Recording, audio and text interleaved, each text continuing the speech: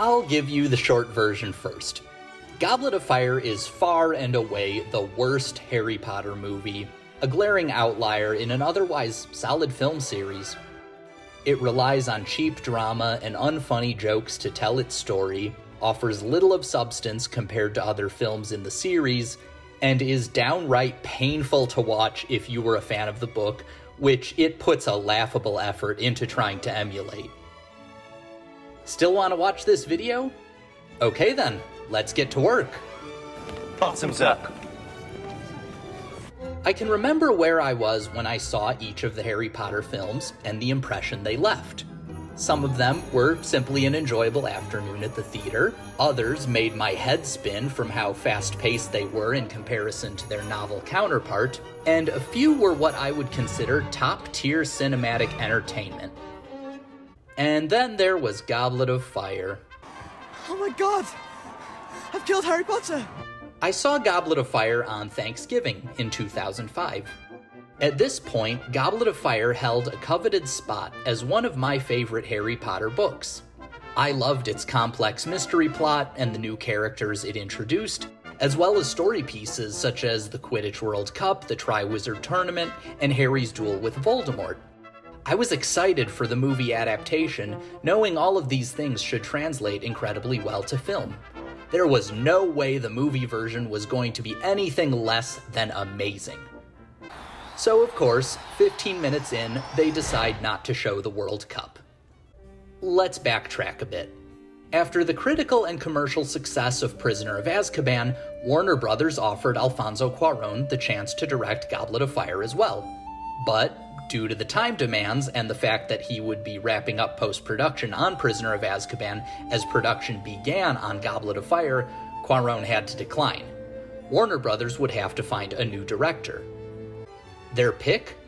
English director Mike Newell, whose work included Four Weddings and a Funeral and Donnie Brasco, and whose career highlight since Goblet of Fire has been the beloved romp of summer 2010, Prince of Persia: The Sands of Time.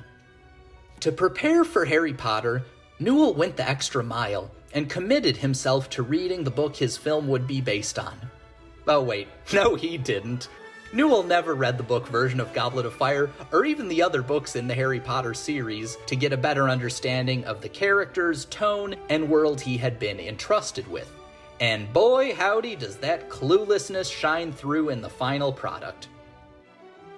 Piss off. I'll break it down. The film opens, as did the book, at the Riddle House. Frank Bryce, the groundskeeper, notices a disturbance coming from inside the house and goes to investigate. He sees Wormtail talking to Voldemort along with David Tennant? Okay then. Don't remember him in the book. Voldemort asks Wormtail to turn his chair around, and Frank promptly finds himself Avada Kedavra. This causes a tea kettle to go off. Meanwhile, Harry's scar is hurting him and he wakes up in the Weasleys' house next to Hermione. Wait, what? When did Harry leave the Dursleys? It's an unusual transition, but the Dursleys aren't important to the plot of this film, so we can skip them and not lose too much. Still, I always enjoyed watching their shenanigans. Harry, Hermione, and the Weasleys all leave for the Quidditch World Cup. On their way, they meet Cedric Diggory and his father. They grab the portkey and arrive at the World Cup. Mr. Diggory and Mr. Weasley appear to be riding invisible unicycles as they land. Whatever. What follows is the worst line in the series. The Weasleys lead Harry into their tent. But this is no ordinary tent. It's quite cozy, yet roomy inside, and looks deceiving from the exterior shot. How does Harry respond to this? I love magic. Maybe the twist of this film is that Harry is being impersonated by Ralph Wiggum. Yeah, that's it. He must have entered a wormhole into the Harry Potter universe and drank some Polyjuice Potion, because that's the only scenario in which "I love magic" makes sense as something Harry would actually say. We next find our heroes at the Quidditch World Cup. They run into the evil Malfoys, but who cares? This is the Quidditch World Cup, one of the biggest events in the wizarding world. The game is just about to begin, Ireland versus Bulgaria. The crowds are cheering, Cornelius Fudge announces the start of the game, and it cuts to inside the Weasley tent. When I first saw the movie, I was confused at this part.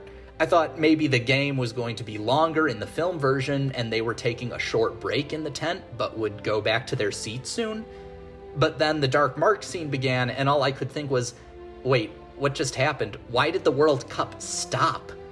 More importantly, we never find out who won. There was literally no reason to show the entire scene up to that point. It introduced Crumb, but you never see him catch the snitch or do anything interesting, which is pretty much his character arc through most of this film anyway. Why show the lead up to the Quidditch World Cup without the payoff? The Dark Mark scene follows, but without the same sense of menace and chaos it had in the book, where it showed the Death Eaters torturing Muggles. This sent a frightening message to the complacent wizarding world that it still wasn't safe, even years after Voldemort's downfall.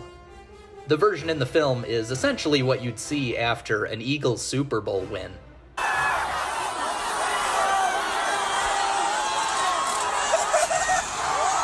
And then it's off to Hogwarts.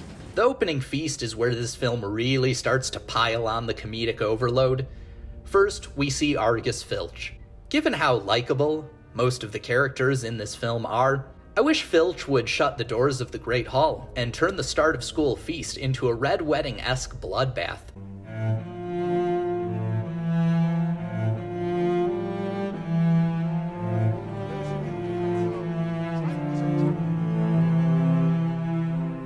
But we won't be so lucky here. Next, we meet Mad-Eye Moody, who is also a walking punchline. I think this is on purpose since, spoiler alert, he's being impersonated by Barty Crouch Jr. I like Brendan Gleeson's performance, but the character isn't given a whole lot to do other than occasionally help Harry and generally act like a loon. You don't really get a sense of his history or what it means to be an Auror outside of exposition that's very awkwardly delivered.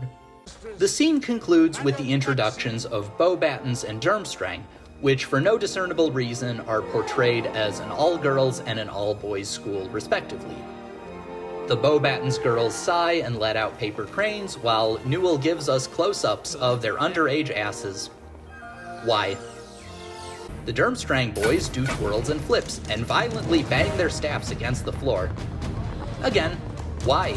Phallic symbol, phallic symbol. There's a deleted scene that turns this into a comedic beat with the Hogwarts students singing their school song, but seeing as this movie is bubbling over with gags already, I understand why it was cut, as virtually every scene and character in this film is cartoonishly over the top. There's a pretty clear difference between a given actor or actress's performance in this film and any of the other films their character appears in. It's almost as if Mike Newell wanted this to be a parody of Harry Potter. For example, at the scene where Harry's name comes out of the Goblet of Fire, Dumbledore is displeased. That is to say, Dumbledore goes apeshit and nearly rips Harry's arms out of their sockets.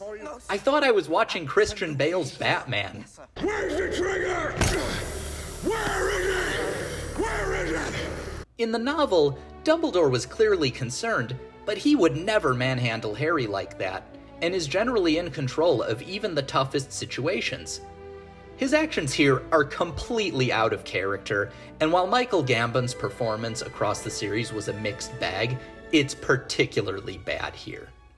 So Harry is thrust into a situation he dreads, and he and Ron bicker about him getting all the attention. There's a long-winded scene where Hermione delivers a message. Ronald would like me to tell you that Seamus told him that Dean was told by Parvati that Hagrid's looking for you. Is that right? Well, what? For God's sake, people, we have a 734-page book to adapt here.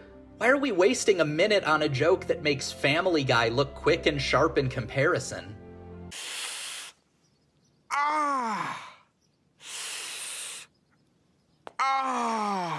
The first task is decent. I understand that they need to liven things up for the big screen by having the dragon break loose and chase Harry on top of Hogwarts. But there are other chances for quality action scenes later in the movie that the filmmakers don't take. But we'll get to that soon enough. So Harry, dragon's egg in hand, celebrates with his friends in the Gryffindor common room. He is clearly enjoying his success. Not just enjoying it, though. Harry is relishing his victory, like he's about to do a keg stand. Who wants me to open it? Yeah! Do you want me to open it? Yeah! This is where the character of Harry Potter becomes unrecognizable, and it only gets worse. In the book, Harry never really celebrates his wins. These are horrifying situations he finds himself in, and he's happy enough just to get away with his life. Any celebration occurs around him, with characters like Fred and George making light of it. The film does a horrendous job of showing that Harry is in danger. In fact, it devotes the next 20 minutes to the Yule Ball. I didn't check exactly how much time was spent on it. All I know is that a couple chapters of the book take up what feels like a quarter of the film. A huge stretch of time in which nothing necessary to the plot happens. We are no closer to knowing who put Harry's name in the goblet, which is the central mystery of this story. This whole section is nothing more than an excuse for the filmmakers to show off their quote-unquote sexy teen stars. We also get a wizard mosh pit scene. Of all the things in this film, I wish I could unsee.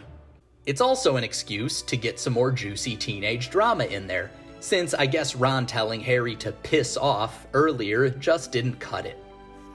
Ron is complaining about Hermione going to the Yule Ball with Krum, and Hermione, in tears, declares her displeasure. Older. Ron, you spoiled everything! This line is more of the ham-fisted angst typical of this film, but there was something about the situation and delivery that makes it stand out. Maybe the melodrama is so thick here that this is the straw that breaks the hippogriff's back. All I know is that this particular line confirmed that Ron can indeed be held responsible for all the world's tragedies. It bursts in the flesh. Get it started. It's fighting, and it's raging. It's raging terrible. Oh my, get out of the way, please. There's kind of a lull in the film between the Yule Ball and the second task.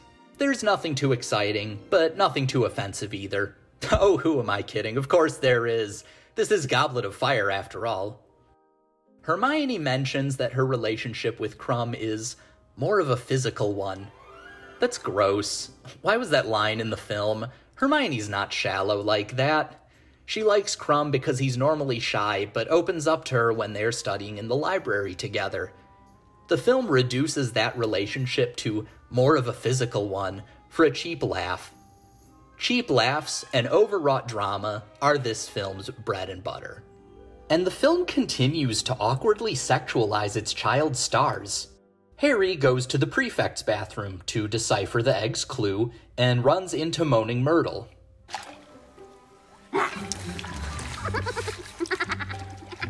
What is it with this film and putting Harry into enclosed spaces with women much older than him? Maybe this was why Mike Newell was never brought back. The second task is okay. There isn't technically anything wrong with it, and it follows the book pretty closely, but the lake is not much fun to look at. I like how the film's color palettes gradually get darker and less vibrant as they progress, but this film took it too far too soon. Everything is gloomy and visually uninteresting. It's the Twilight Princess of Harry Potter movies. Harry is successful in the second task, and Charlie Chaplin cosplayer, Barty Crouch Sr., is found dead. Alas, Barty, we hardly knew ya. While visiting Dumbledore's office, Harry falls into the Pensieve, probably because the visual effects team hadn't discovered smoke yet, and finds himself in a ministry trial room. Karkaroff, Durmstrang's headmaster, is on trial, and we learn he is a former Death Eater. But this scene is so rushed that any information from it is rendered useless. We learn that Snape used to be a Death Eater, but this is never reacted to by any of the main characters, or mentioned again. Karkaroff accuses Barty Crouch Jr. of being a Death Eater, who just so happens to be in the room. why would you be present at the trial of one of your cohorts if he is there specifically to spill secrets about the Death Eaters? You know what, Barty? You're dumb. You deserve this. Anyway, now it's time for the third task. And if you thought this task would be better than the other two, well, shame on you. The third task is a joke and an insult to anyone who read the books and was expecting anything as exciting as a maze filled with sphinxes, blast-ended Scroots, dementors, and other magical creatures. They remembered to have a maze and forgot the rest. The vines move and swallow up the champions, and there's an ominous wind through the bush. This maze brought to you by M. Night Shyamalan. After escaping from emotionless zombie Victor Crumb, which is to say regular Victor Crumb except with glowing eyes, Harry and Cedric wrestle with one another, racing to get the cup. In the novel, Harry greatly respects Cedric and wants him to take the cup. Here, he nearly lets Cedric get eaten by the maze. If I had never read any of the books or seen any of the other films, I would hate Harry by this point. He's a jerk. Harry and Cedric both touch the cup. This transports them to the graveyard where Voldemort's rebirth will take place. Wormtail uses Avada Kedavra on Cedric. His lifeless body hits the ground. Do you hear that? That's the sound of legions of Twilight haters cheering. This is the closest thing to watching Edward Cullen die we will ever get. I have to admit that for as little as this film has followed the spirit of the novel, this scene is actually executed pretty well. I would have liked a bit more talk with the Death Eaters, but what's there is good. The duel doesn't disappoint, nor does Ralph Fiennes as Voldemort. An explanation of Priori Incantatem and why it happened would be nice for those who didn't read the book, but that's not this scene's fault. Harry returns with Cedric's body to Hogwarts. Celebration music starts playing, because as far as everyone knows, nothing bad has happened. Then they see Cedric's body, and the whole mood shifts. It's done surprisingly well. Harry is screaming and crying, and while many people criticize Daniel Radcliffe's acting in this scene, I thought he was convincing, as was Mr. Diggory, who looks legitimately heartbroken and makes this scene uncomfortable to watch. Which, unlike the rest of the film, is a compliment in this case. Moody takes Harry back up to Hogwarts and reveals that he put his name in the goblet. Dumbledore, Snape, and McGonagall come to save Harry in the nick of time, and Moody transforms back into Barty Crouch Jr. This seems like a good chance to mention that the Crouch subplot of the novel is completely butchered in the film. I understand that the filmmakers wanted to focus more on Harry for the sake of time, but some extra detail was needed here. It creates a plot hole when you consider that in the previous film, Sirius Black escapes from Azkaban, which is unthinkable and is cause for widespread panic. In this film, we never find out how or why Barty Crouch Jr. escaped from Azkaban, and either nobody noticed or nobody cared that he did. An intricate scheme that merits description, like switching places with his dead mother, was the only possible way he could have gotten out. On top of that, David Tennant is horribly miscast in this role. In fact, Barty Crouch Jr. is the most miscast character in the entire series. In the film, he's portrayed as an over-the-top psychopath, complete with a tongue twitch. While I admit that I found this amusing, it's nothing like the character from the book, and actually makes the situation less frightening. In the book, he is shy and nervous, a schoolboy from a privileged family gone bad. That's why he's so scary. He's the last kind of person you would expect to be a Death Eater, which makes the atrocities he commits all the more terrifying. We also never learn of his fate, the Dementor's kiss, so we're left with a character with no background and no resolution. The film sputters to its conclusion. There is no setup of any conflict between Dumbledore and the Ministry of Magic, and the threat posed by Voldemort's return is glossed over. The ending of the book made the 3-year wait for Order of the Phoenix agonizing because it ended on such major cliffhangers. The movie fails to do that and just kind of stumbles to a close and ignores the ramifications of the story's events. Well, I shouldn't say that. There's a decent eulogy for Cedric from Dumbledore, as well as this gem by Miss Granger. Everything's going to change now, isn't it? Yeah, no shit, Hermione. And that's the end. As you can imagine, my expectations for Order of the Phoenix were rock bottom after this, but thankfully, the producers righted the ship, hired a more competent director, and didn't let this abomination define the rest of the series. Still, it remains the only bad installment out of the main Harry Potter films. So you're probably asking yourself, what does this film do right? Well, not much. But to its credit, the things it does do right pay off in future films. I'm mainly talking about the casting, as the new characters are all very well cast.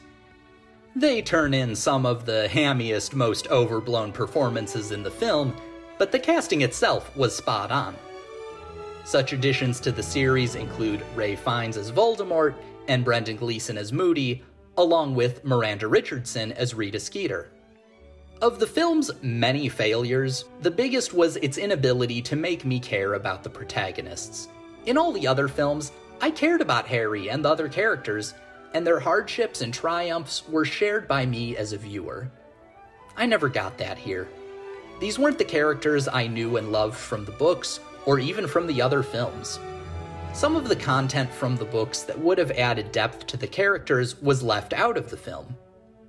An example is Harry giving Fred and George his prize money. It demonstrates Harry's generosity and selflessness and shows how Harry, Fred, and George are resilient in the face of hardships. It also explains how the twins are able to open a shop by the sixth film. But such a scene wouldn't fit in this version of Goblet of Fire, where character development gets shafted in favor of cringeworthy yags. We have time for Snape physically abusing children, but not time to process the revelation that Snape is a former Death Eater and now a double agent for Dumbledore. The lack of attention to detail in this movie is staggering, even compared to some of the other films. Why would Harry write Sirius Black on an envelope to him when he knows he is being hunted by the Ministry? Goblet of Fire should be where the relationship between Harry and Sirius really develops, and yet Harry only speaks to him once in the entire film, where he's a pile of embers. I hope Gary Oldman was well compensated. The film also suffers from not having John Williams as its composer. His score for Prisoner of Azkaban is nothing short of genius, and I'll always wonder what could have been if his music had underscored iconic scenes in the series, like the duel with Voldemort, Dumbledore's death, the Battle of Hogwarts, etc. Williams would have at least polished this turd of a film. Patrick Doyle does his best with the hand he was dealt, but it seems he received little direction beyond making the accompaniment sound spooky and mysterious. And finally, why is everyone's hair so long? I think Hogwarts needs a barber.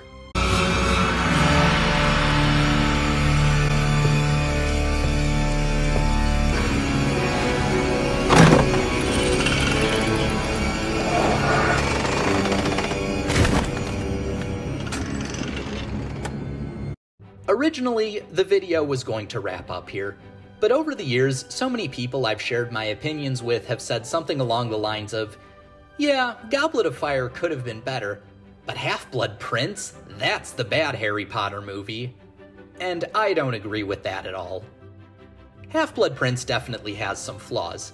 It spends a lot of time focused on Harry, Ron, and Hermione's love lives to a greater extent than even Goblet of Fire did, which I just spent this review complaining about, and it could have delved more into Voldemort's backstory that was shown in the book. And yes, the attack on the Burrow comes out of nowhere and is never mentioned again. But so many people fixate on these things while ignoring all the strongest points of Half-Blood Prince. For one, the cinematography is stunning and earned the film a much-deserved Oscar nomination. All of the performances are top-notch, with Tom Felton giving one of the best in the series. Even Michael Gambon's Dumbledore manages to be somewhat charismatic. And some of the changes made for the film actually improve on the book material. One of my favorite scenes is where Harry convinces Slughorn to give him the memory. In the book, Harry gets Slughorn drunk and emotionally manipulates him into giving it to him. Harry is conniving rather than honest, and Slughorn probably won't remember any of it in the morning. In the film, on the other hand, Slughorn is completely aware of what Harry is trying to do. Harry's appeal to Slughorn feels more genuine, and when Slughorn agrees to help Harry, it makes both of their characters so much stronger. And for as much as everyone complains about the teenage romance, it is keeping with the spirit of the book, which had more of that than people remember, and which results in some pretty funny scenes. Oh, to be young and to feel love's keen sting. Definitely funnier than any of the ham-fisted attempts at humor in Goblet of Fire. For me, the strong parts of Half-Blood Prince far outweigh the weaker ones, and it doesn't deserve to be labeled the worst Harry Potter film. Fantastic Beasts movies notwithstanding, that title easily goes to Goblet of Fire. Fortunately, there is a place where we on Jorklers fandom can banish bad content to, somewhere where they will be punished for their crimes, contained so they may never sully cinema with their presence again. I speak, of course, of Dante's Inferno. Twilight Princess is already there, and it looks a bit lonely. Harry Potter and the Goblet of Fire, I banish you deep into Dante's Inferno. May J.K. Rowling have mercy on your soul.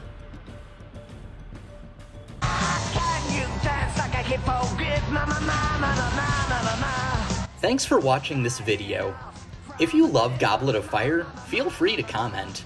I genuinely want to know what good people see in this film. Or if there's another Harry Potter film that let you down, tell me about it. And as always, like and subscribe so you don't miss future videos. I have a whole list of video ideas I want to do, so stay tuned for more. See you next time, and don't forget to do the hippogriff. Yeah, yeah, yeah.